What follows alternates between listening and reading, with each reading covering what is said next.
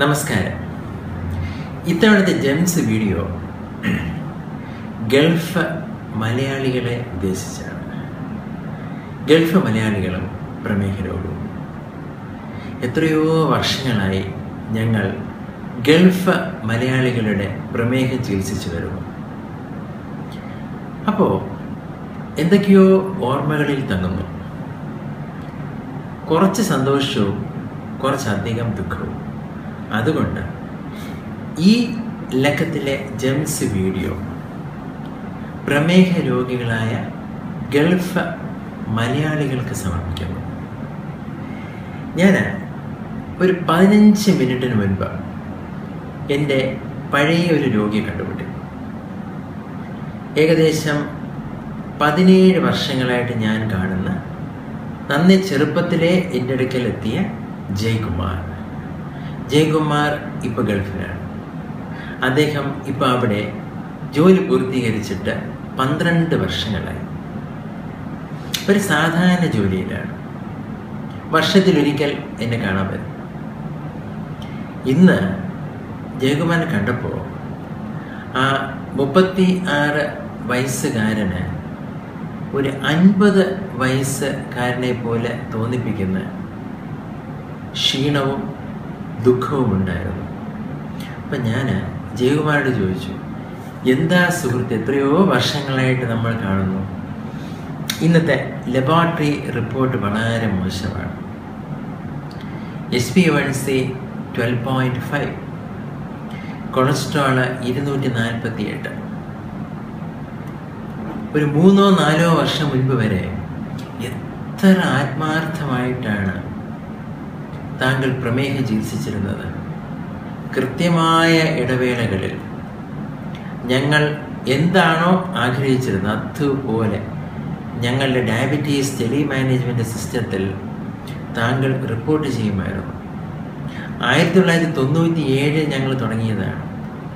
അടുത്താണെങ്കിലും അകലെയാണെങ്കിലും ടെലിഫോണിലൂടെ അല്ലെങ്കിൽ ഇമെയിലിലൂടെയുള്ള റിപ്പോർട്ടിംഗ് സംവിധാനം, അത് എത്രയോ ആയിരങ്ങൾ ഉപയോഗിച്ച് വരുന്നു. പക്ഷെ എന്തുകൊണ്ട് താങ്കൾക്കിപ്പോൾ കഴിഞ്ഞൊരു 3-4 വർഷങ്ങളായിട്ട് അതൊന്നും ചെയ്യാൻ കഴിയാതെ വരും? ജയ്കുമാരെ എന്ത് പറ്റി ഞാൻ ചോദിച്ചു. എത്ര നന്നായി നമ്മൾ പോയിക്കൊണ്ടിരുന്നതാണ്. താങ്കൾക്ക് എന്തെങ്കിലും ദുഃഖമുണ്ടോ? സാമ്പത്തിക പ്രശ്നമാണോ?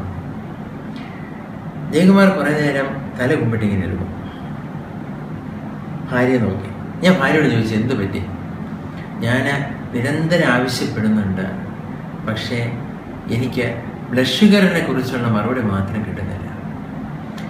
അപ്പോൾ ഞാൻ മനസ്സിലാക്കിയത് സാമ്പത്തിക ബുദ്ധിമുട്ടല്ല, സമയക്കുറവല്ല, പിന്നെ എന്താണ് എനിക്ക് മനസ്സിലാകുന്നില്ല.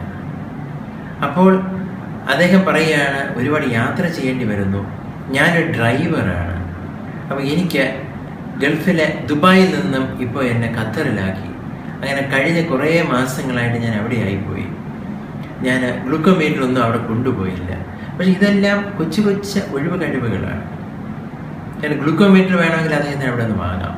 പക്ഷേ ഇവിടെ ഒരു ഉദാഹരണം ഞാൻ പറഞ്ഞു വന്നേ ഉള്ളൂ.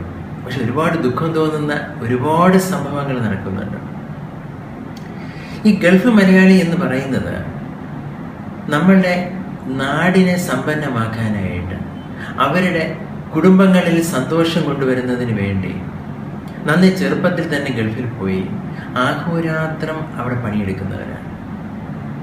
അവർ വല്ലപ്പോഴും ഒരിക്കൽ അവരുടെ വീട് സന്ദർശിക്കും. അത് ചിലപ്പോൾ 1 വർഷത്തിലൊരിക്കലാകാം, 2 വർഷത്തിലൊരിക്കലാകാം. കുറച്ചുകൂടി പണമുള്ളവരാണ് എങ്കിൽ ചിലപ്പോൾ 2-3 മാസത്തിലൊരിക്കൽ വരും. ചില ആൾക്കാരുടെ ഭാര്യയും മക്കളും എല്ലാം അവരോടൊപ്പം അവിടെ തന്നെയുണ്ട്. അങ്ങനെ എല്ലാ ഗൾഫ് മലയാളികളെയും നമുക്ക് ഒരുപോലെ കണക്കിലാക്കുവാൻ സാധിക്കില്ല. തീർച്ചയായിട്ടും ഗൾഫ് മലയാളികളിലുമുണ്ട് അല്പം പണമുള്ളവരും പണം കുറച്ച് കുറവുള്ളവരും, അധ്വാനിക്കുന്നവരും, അതുപോലെ തൊഴിലാളിയെ പോലെ പണിയെടുക്കുന്നവരും, ഓഫീസിൽ മാത്രം ഇരുന്ന് ജോലി ചെയ്യുന്നവരും. പക്ഷേ ഒരു ജനറലൈസ്ഡ് ആയിട്ടുള്ള പൊതുവായ ഒരു അഭിപ്രായം പറയുകയാണെങ്കിൽ, ഞങ്ങൾ 10,000 കണക്കിന് ഗൾഫ് മലയാളികളെ ഇവിടെ ചികിത്സിക്കുമ്പോൾ അതിൽ ഏകദേശം 35% പേരുടെ ചികിത്സ വിജയകരമായിട്ട് കൊണ്ടുപോകാൻ സാധിക്കും.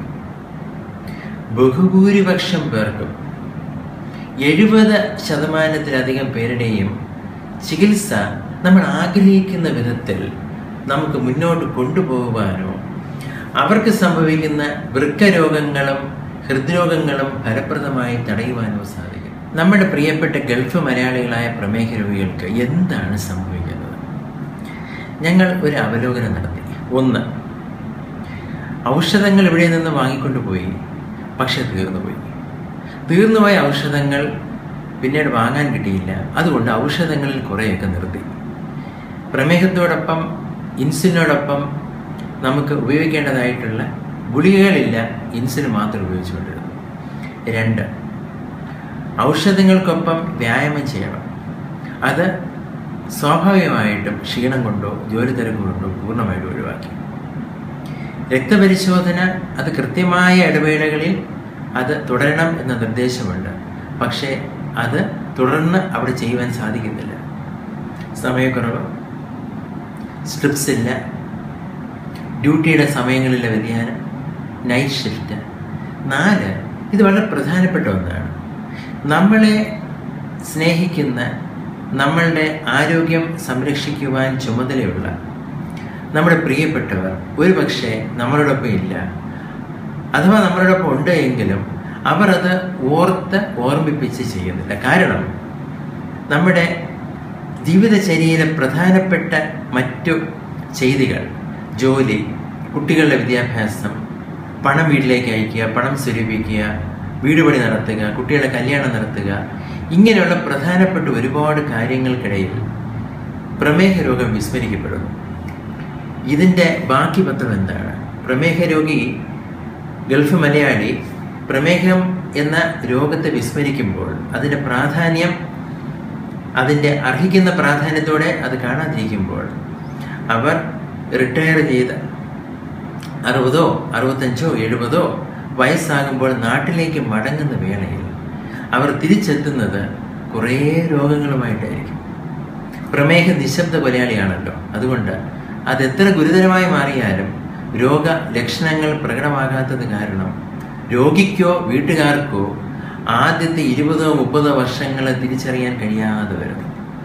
പ്രായമായ ശേഷം ഈ മടിയനായ പ്രമേഹ രോഗി അങ്ങനെ തന്നെ വിശേഷിപ്പിക്കേണ്ടി വരും. കാരണം മടി കൊണ്ടാണല്ലോ ഈ പറയുന്ന നിർദ്ദേശങ്ങളൊന്നും അവർക്ക് പാലിക്കാൻ കഴിയാതെ വരുന്നത്. അങ്ങനെ അവർ തിരിച്ച് നാട്ടിലേക്ക് മടങ്ങി വരുന്നത് ഒരുപാട് രോഗങ്ങളുമായിട്ടും ആ രോഗചികിത്സയ്ക്കായിട്ട് ഒരുപാട് പണം ചെലവഴിക്കേണ്ടതായിട്ടുള്ള ഒരവസ്ഥയുമായിട്ടാണ്. ഇങ്ങനെ ഒരു ദുരവസ്ഥ വരാതിരിക്കുവാൻ ദയവായി ശ്രമിക്കണം. മദ്യം പോലെ തന്നെ രുചിയേറിയ ഭക്ഷണം കാണുമ്പോൾ മലയാളിക്ക് ഒരു വെപ്രാളമാണ്. ഗൾഫിലെ ഭക്ഷണരീതികൾ അത് നമ്മുടെ നാടൻ ഭക്ഷണ രീതികളെ അപേക്ഷിച്ച് പ്രമേഹ രോഗികൾക്ക് സത്യത്തിൽ ഒട്ടും സ്വീകാര്യമല്ല. ദയവ് ചെയ്ത് ഓരോ പ്രാവശ്യവും പുറത്തു നിന്ന് ഭക്ഷണം കഴിക്കുമ്പോൾ ഇത് ഓർക്കുക. നമ്മുടെ ഭക്ഷണത്തിൽ മധുരം കുറവായിരിക്കണം. പ്രമേഹ രോഗിയാണെങ്കിൽ മധുരം ഒഴിവാക്കിയിരിക്കണം. കൊഴുപ്പ് കഴിവതും കുറച്ച് മാത്രം കഴിക്കുക. പ്രമേഹ രോഗിക്ക് വൃക്കയിലെ രോഗം വന്നു തുടങ്ങിയിട്ടുണ്ട് എങ്കിൽ പ്രോട്ടീനിൻ്റെ അളവും സാധാരണയിൽ നിന്നും കുറയ്ക്കേണ്ടതായിട്ടും വരും. കൃത്യമായ നിർദ്ദേശങ്ങൾ പാലിക്കുവാൻ ശ്രമിക്കുക. എന്തിന് വെറുതെ ദുഃഖം ക്ഷണിച്ചു വരുത്തണം? എന്തിന് വെറുതെ നഷ്ടം ക്ഷണിച്ചു വരുത്തണം? ഒരുപാട് സാമ്പത്തിക ബാധ്യതകൾ നാം മനഃപൂർവ്വം ഉണ്ടാക്കി വയ്ക്കുന്ന ഒരു രോഗമാണ് പ്രമേഹം. പ്രമേഹ രോഗിക്ക് പ്രമേഹം കാരണം ഹൃദ്രോഗവും വൃക്കരോഗവും ഒക്കെ വന്ന് അതെല്ലാം ചികിത്സിക്കേണ്ടി വരുമ്പോൾ ഒരുപക്ഷെ നമ്മൾ പ്രമേഹത്തെ മറക്കും. ഇതെല്ലാം നമ്മളായിട്ട് വന്നതല്ല, അതെല്ലാം വന്നു പെട്ടതാണ് എന്നായിരിക്കും നമ്മൾ ധരിക്കുന്നത്. അങ്ങനല്ല, ഇതെല്ലാം നമ്മൾ ക്ഷണിച്ചു വരുത്തിയതാണ്. വീട്ടുകാർക്കും നമ്മുടെ കുടുംബത്തിലെ ഏറ്റവും ഉറ്റവർക്കും, ഭാര്യയ്ക്കും മക്കൾക്കും അവരുടെ മരുമക്കൾക്കും എല്ലാം നമ്മൾ വാർദ്ധക്യത്തിൽ ഒരു ഭാരമായി തീരുകയാണ് അവർക്കെല്ലാം. അതെല്ലാം നമ്മൾ വരുത്തി വെച്ചതുമാണ്. ഗൾഫ് മലയാളികളായ പ്രമേഹ രോഗികൾക്ക് സ്നേഹപൂർവ്വം ഞാൻ ചില നിർദ്ദേശങ്ങൾ നൽകട്ടെ. ജോലിത്തിരക്ക് അത് ഒരുപാട് കൂടുതലാണെങ്കിൽ പോലും പ്രമേഹ ചികിത്സ മറക്കരുത്. ഡോക്ടർ നിർദ്ദേശിച്ച മരുന്നുകൾ അതുപോലെ ഉപയോഗിക്കുന്നത് കൊണ്ട് പ്രമേഹം നിയന്ത്രണ വിധേയമാകില്ല. ഇപ്പോൾ ഞങ്ങളുടെ ഹോസ്പിറ്റലിൽ തന്നെ DTMS, അത് ഫോണിലും ഇമെയിലിലൂടെയുള്ളൊരു ചികിത്സാ രീതിയാണ്. അങ്ങനെയോ അതിന് സമാനമായോ ചികിത്സാ രീതികൾ സ്വീകരിക്കുക. നമ്മൾ വണ്ടി ഓടിക്കുമ്പോൾ ഗിയർ മാറ്റുന്നത് പോലെ പ്രമേഹം കൂടുന്നതും കുറയുന്നതും അനുസരിച്ച് അതിൻ്റെ വ്യതിയാനങ്ങൾ മനസ്സിലാക്കി ആഴ്ചയിലൊരിക്കലോ മാസം 2-3 പ്രാവശ്യമോ ഔഷധങ്ങളിലും മറ്റ് മാറ്റങ്ങൾ വരുത്തിക്കൊണ്ടേയിരിക്കേണ്ടതായിട്ട് വരും. വ്യായാമം പ്രധാനമാണ്. നമ്മുടെ പരിശോധനകൾക്ക് സമയം നിശ്ചയിച്ച് അത് കൃത്യമായ ഇടവേളകളിൽ ആവർത്തിച്ചുകൊണ്ടിരിക്കണം. ഭക്ഷണം അത് നിർദ്ദേശിക്കുന്ന രൂപത്തിൽ മാത്രമായിരിക്കണം. മരുന്നുകൾ തീർന്നു പോകാതെ നോക്കണം. നമ്മൾ ഉപയോഗിക്കുന്ന മരുന്നുകൾ അത് നിശ്ചിത കാലാവധിക്ക് വേണ്ടി മാത്രം ഉപയോഗിക്കുവാൻ കഴിയുന്നതാണ്. നമ്മൾ കഴിച്ചുകൊണ്ടിരിക്കുന്ന ഒരു ഗുളിക അത് ദിവസം ഒരെണ്ണമാണ് എങ്കിൽ അത് എല്ലാ ദിവസവും കഴിച്ചിരിക്കണം. ഒരു ദിവസം അതില്ലാതായാൽ പോലും ഗുരുതരമായ വിപത്തുകൾ വന്ന് സംഭവിക്കാം. അങ്ങനെ ഒന്നും ആർക്കും ഉണ്ടാകാതിരിക്കട്ടെ. നമ്മുടെ പ്രിയപ്പെട്ട ഗൾഫ് മലയാളികൾ, ഞാൻ പറഞ്ഞു 70% പരാജയമാണെന്ന്. പക്ഷെ എനിക്കത് 100% വിജയമായി കാണുവാൻ ഒരുപാട് ആഗ്രഹമുണ്ട്. അത് സാധിക്കുന്ന വിധത്തിലുള്ള ആധുനിക ചികിത്സാ സംവിധാനങ്ങളുണ്ട്. വെറുതെ നമ്മൾ നഷ്ടങ്ങൾ ക്ഷണിച്ചു വരുത്തരുത്, അവശത ക്ഷണിച്ചു വരുത്തരുത്. അത്യാവശ്യം നല്ലൊരു ചികിത്സാ രീതിക്ക് ആരംഭത്തിൽ അല്പം ചികിത്സാ ചെലവ് കൂടുതലാണെങ്കിൽ പോലും ഒരുപാട് കഷ്ടതകളും നഷ്ടങ്ങളും വരുത്തി തീർക്കുന്ന, ഒരുപാട് ചികിത്സാ ചെലവ് കൂടുതലുള്ള വിധത്തിൽ അവയവങ്ങളെ ബാധിക്കാതെ നമുക്ക് പ്രമേഹം ചികിത്സിക്കുവാൻ കഴിയണം. പ്രമേഹത്തെ ഒരിക്കലും ഗൾഫ് മലയാളികൾ മറന്നു പോകരുത്. ജീവിതം ഒന്നല്ലേ ഉള്ളൂ. നമ്മുടെ വാർദ്ധക്യത്തിൽ നാട്ടിലേക്ക് മടങ്ങിയെത്തുമ്പോൾ പ്രമേഹം കാരണം ആരോഗ്യം നഷ്ടപ്പെടരുത്. അങ്ങനെ നഷ്ടപ്പെടാത്ത വിധത്തിൽ ജീവിക്കുവാൻ സഹായമായ ചികിത്സാവിധികളുണ്ട്.